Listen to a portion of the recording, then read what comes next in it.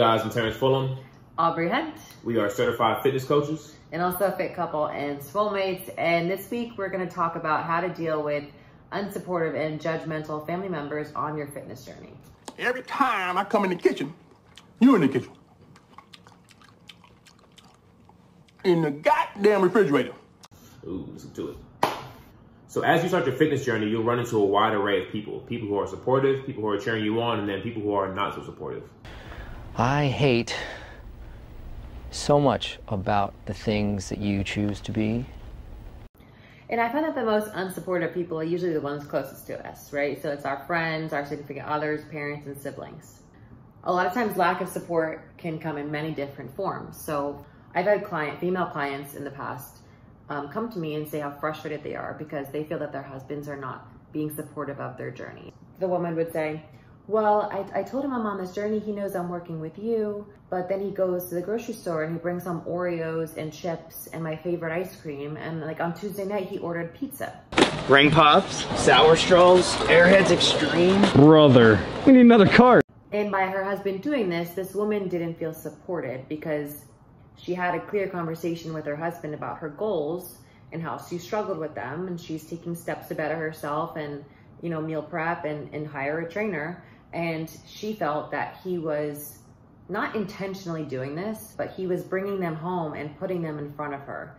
And on a fitness journey that's challenging, where you have to sometimes cut out those junky foods, she felt like it was harder to resist temptation. Another example is just my own experience. I felt unsupported and judged by my own family members at times because my journey is different than theirs.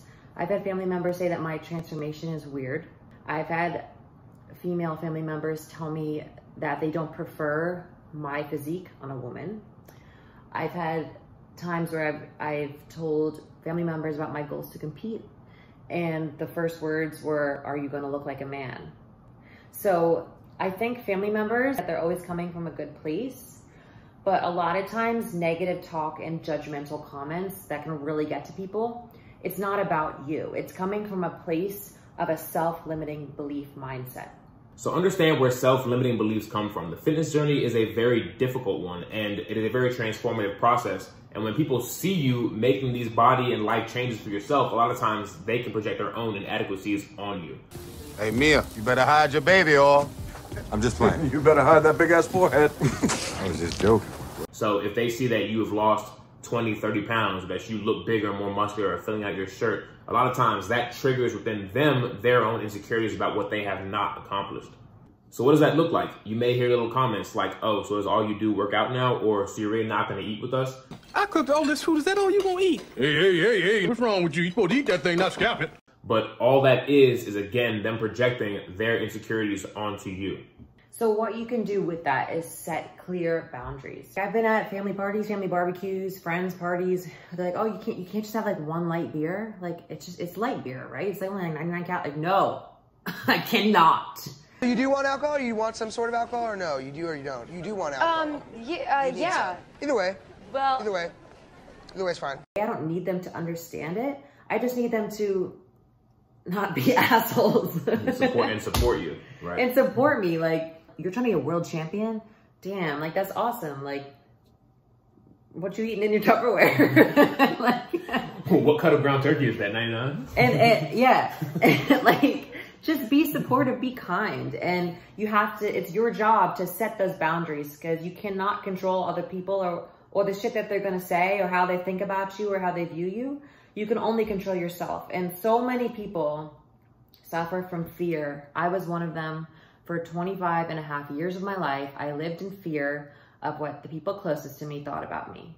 And it killed me because there were so many things that I wanted to do deep in my soul that I didn't because I was afraid, well, what will they think of me?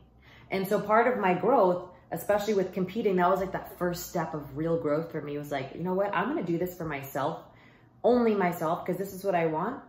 And regardless of if people support me or not, I'm still gonna do it because this is for me. So what are the takeaway points from this video? Number one, people are going to judge you regardless, if you do or if you do not. Say right now you don't like how you look and people make snide remarks about your body and then you make a change for yourself. Those remarks are gonna change into remarks about your new body. Understand that. You cannot make your decisions about what you're doing with your life based off of other people's opinions, because people will always have opinions. Which segues into point number 2. Living in fear of other people's opinions will kill you. Do not make your decisions based off of the fear of what other people are going to say. If there's something that is in your heart to get started on, start on it. Again, people will hate regardless, and you cannot worry about that hate. You can only worry about what you want, what you truly desire, and pursuing those things. And then the final point is your happiness first. Sounds generic, but it's so undervalued by us in society. Your happiness comes first. You are only in control of what you do, what you bring to the table, and what you experience. So your happiness should be the priority. Everyone else's comes second. And people may call you selfish for that, but be selfish.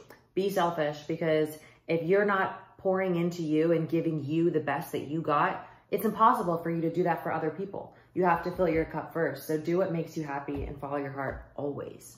Always. Thanks for tuning in, guys. And if any of you feel like you can relate to this video, or if you've gone through something similar and you want to talk about it, or you need tips on how to approach a certain family member or a friend or anyone, you just want to talk, you guys can always reach out to us, because we've been through a lot, so we can definitely guide you in a positive, healthy direction.